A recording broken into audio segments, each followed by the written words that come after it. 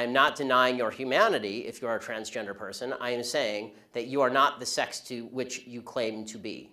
You're still a human being, and you're a human being with an issue that I wish you Godspeed in dealing with in whatever way you see fit. But if you are going to dictate to me that I'm supposed to pretend that men are women and women are men, no. My answer is no. I'm not going to modify basic biology because it threatens your subjective sense of what you are. Okay, but you're still saying these kids should not be accepted because they don't really fit in either place? They can't just I'm saying that the Boy Scouts have a standard. You must be a biological boy to be a Boy Scout. You have to be a boy to be a Boy Scout. Where's that written, though? Okay. In the name Boy Scouts. Because this is a very